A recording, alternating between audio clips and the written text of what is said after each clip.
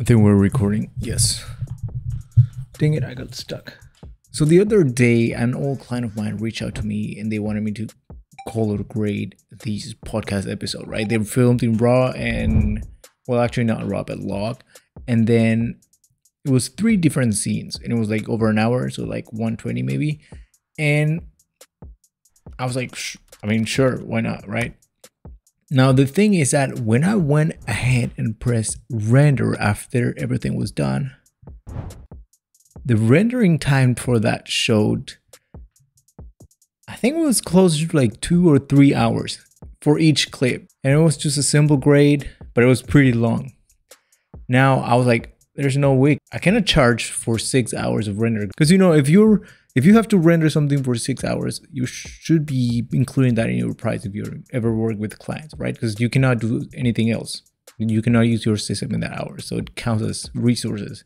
Even though you might not charge like the full hour of work, just add that in your calculation when you're working on something.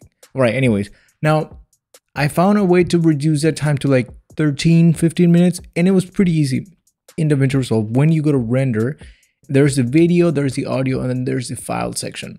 If you go to file in your rendering section, it says there your current disk space, and then next to it, it says your disk space after rendering. Now, as I checked the space on my disk, I realized that my disk was full.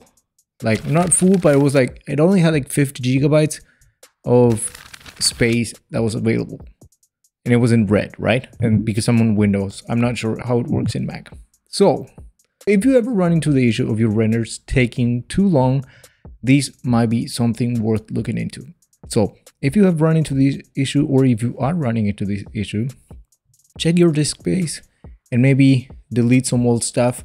Put some of the projects you're not working on actively on an external drive. That way your actual disk has more space available. Now, I'm not sure how. I think it might have to do with like the fuller your drive is, the less memory has to handle the actual process, right? It's not actually about your system specs that much, but yeah. So that is the video.